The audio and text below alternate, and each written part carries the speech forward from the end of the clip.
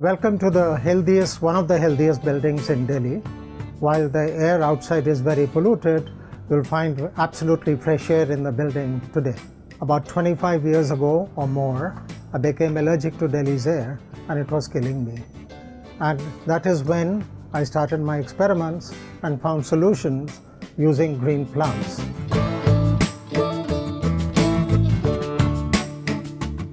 Today, the PM 2.5s outside are more than 400, whereas inside they are less than 10. So whatever we are doing here has been at a low cost. Learning from what we have done, we're going to talk a little bit about what you can do to improve your own health and well-being in your own place. So let's start with your bedroom, and the first step you should take is to declutter the bedroom. Remove everything which you really don't need at night while you're going to sleep.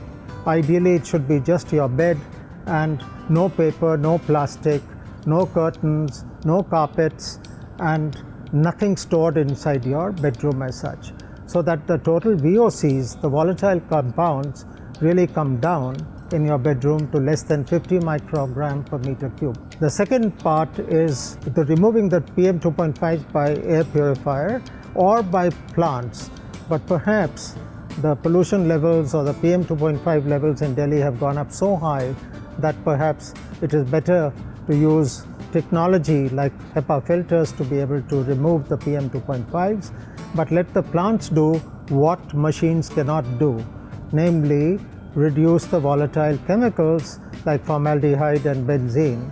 This the plants can do, and let me now show you which plants you can have, which you should have for your bedroom to actually have good quality of air. The first plant is the areca palm, which is something which you should have outside your bedroom in the living room.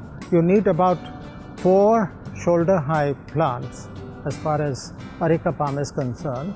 The second plant which you absolutely need is the mother-in-law's tongue or the sansevieria.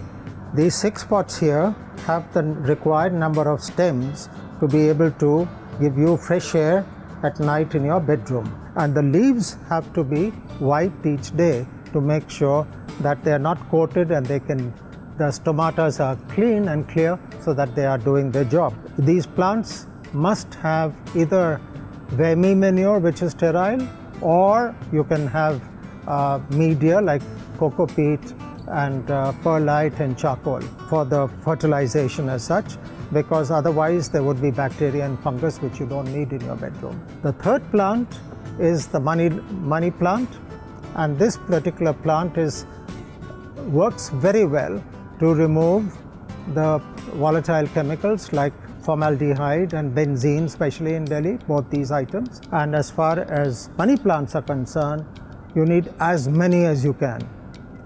If you had 50 or 100 stems in a pot of water and you took the plants out and washed them under the tap, refilled the pot with fresh water and kept these pots in each room of your house, you will find the volatile chemicals very low in your own house. So this is a very simple solution, and you'll be able to grow the fresh air you need despite the fact that outside air is very polluted.